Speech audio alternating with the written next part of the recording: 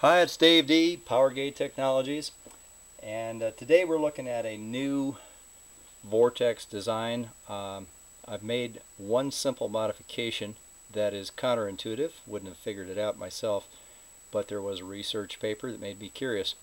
So what I'm going to do is just show you the output with the change I've made, and I apologize ahead of time. This thing was slapped together. Workmanship is awful. I was totally amazed it didn't short out and blow up, but whatever, it works. So here we go. I'm just going to plug it in. It uses an AC/DC transformer.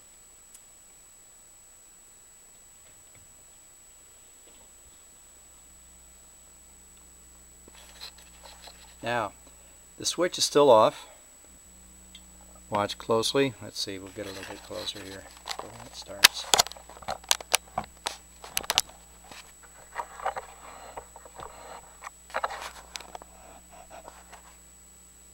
Hopefully that'll work.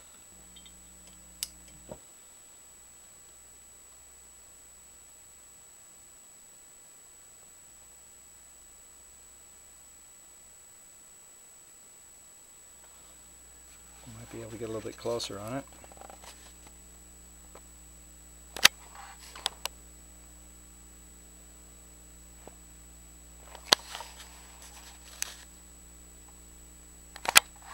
Okay.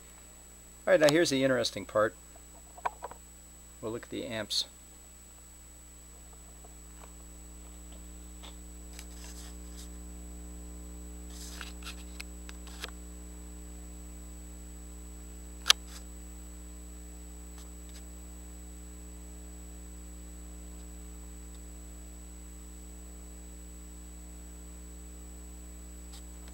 Okay, if you're seeing what I'm seeing, yeah, it's barely off to zero.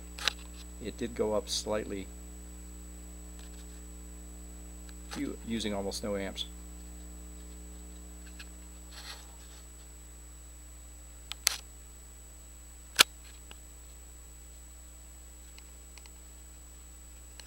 The other thing about this is, I'll let this run for an hour, even longer, and it is cold to the touch.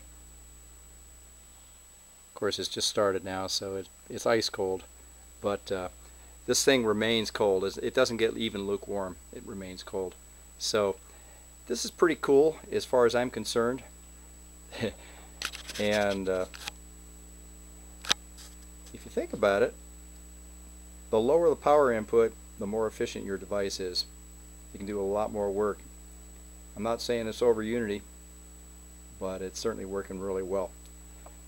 If you're interested in this type of device, I recommend you visit my website. It's HHOtrucking.com. That's HHOtrucking.com. Or if you want plans, go to highfusion.com.